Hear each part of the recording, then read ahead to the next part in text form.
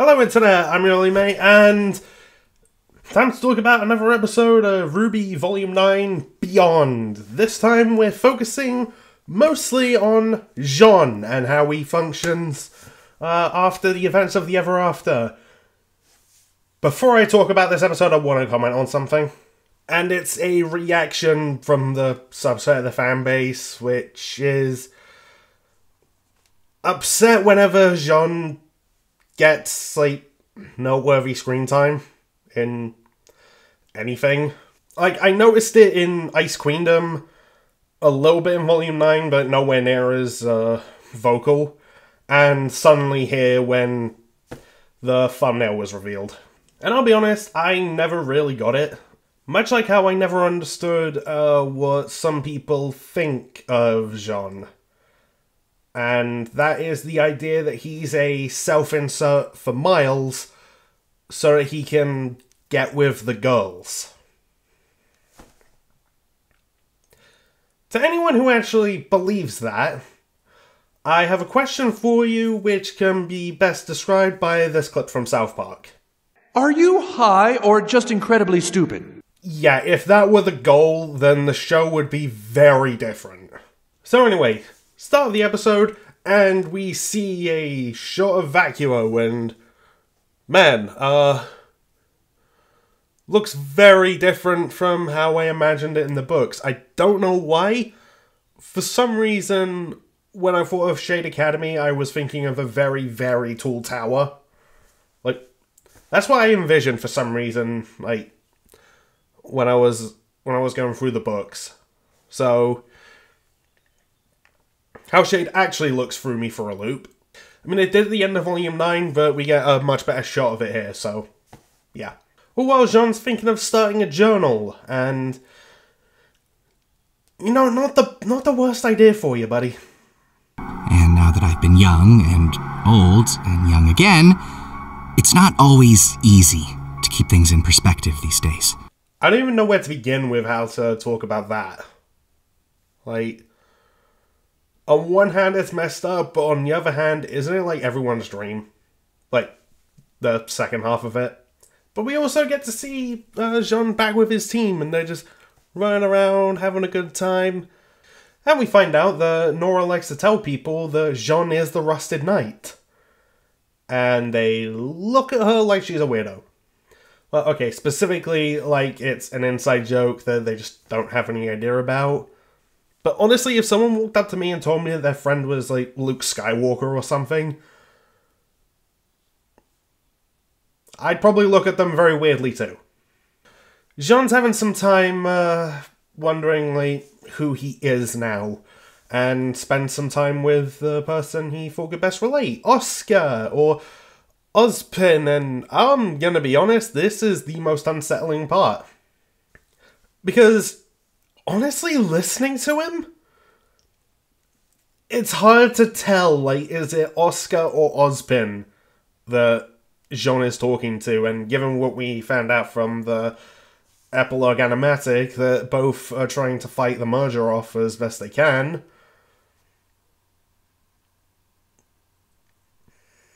I'm worried. I gotta give mad kudos to Aaron,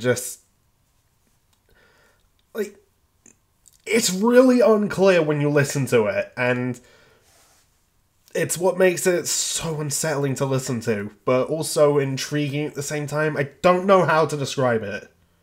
Especially given that he says he's been the subject of fairy tales himself, and when Jean corrects him saying, "You mean Ozpin, right?"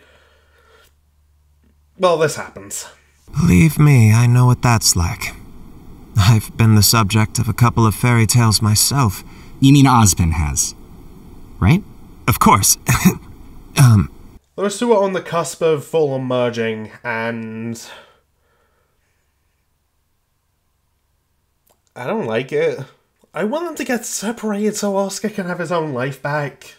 Anyway, aside from that, he tells Jean to just think back to his time in the Ever After and focus on the positive in a way, as a way to help remember what everything is for and, rewrite the story a little bit. So he thinks back to Alex and Lewis, and they're from Vacuo. And now I'm also wondering, and okay, this is something that was never explored in Volume 9. How the hell did they get in the Ever After in the first place? How did that happen? Because we know how Team Ruby and John got there. So, what happened to these two? Aside from that, we do get this cute scene of them at the Garden Acre. I remember the first time we tried to shop at the Garden Acre. They didn't have days of the week, so they invented one. Splatter Day, just for us humans. Splatter Day? I don't know why I like that so much. Also, is it morbid that when I hear Splatter Day, that just makes me think of getting a splatter spree in Halo?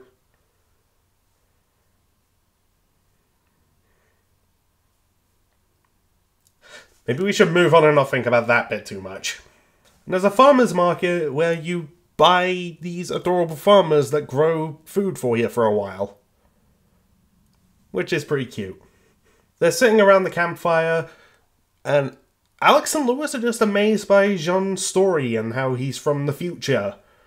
And while he is telling them about his mistakes and adventures he'd been on, he sees his team, and I knew it was coming the moment they showed Ren.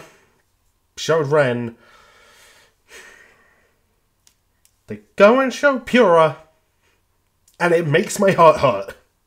I love this show,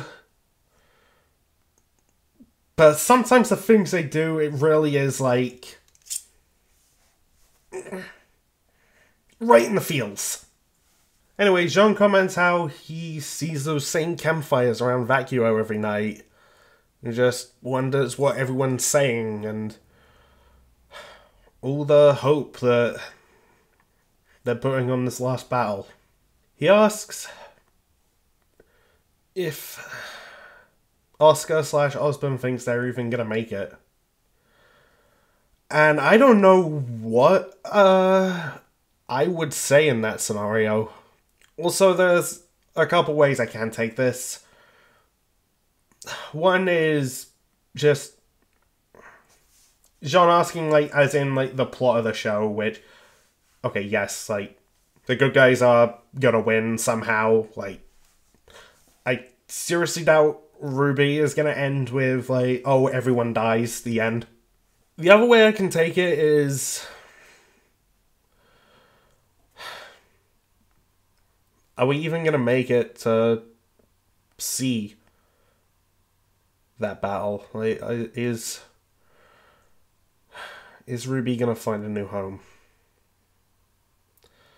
Which I'm still confident and hopeful that it will, and we will see the end of the story at some point.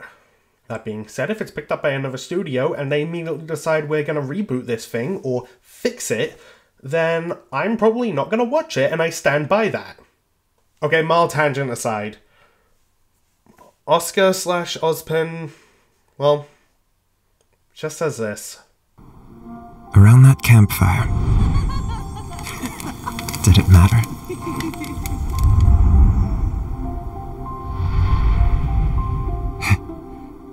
No. No, I guess it didn't.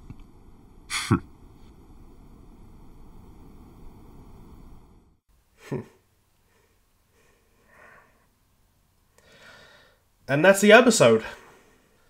So it is really nice to see Jean with Ren and Nora again, like, just having a laugh and, you know, finding out how is he going to go forward, like, with the whole Rusted Knight thing, like, who he is now, and just how unsettling is hearing Oscar/Ozpin and not really knowing who's currently occupying the body right now, or if they've merged, if they're on the cusp of it. I have worries. But yeah, solid episode, and We still have 2 left. I have no idea what they're going to be about. I have a couple hopes, but I mean, I'll be happy with whatever RWBY do. So yeah, let me know your thoughts on this episode. I'm just gonna go ahead and wrap this up. So thank you for watching, all of that stuff, and here is my Weiss outro. Bye. Thank you for watching Your Only Mate. Tune in next time.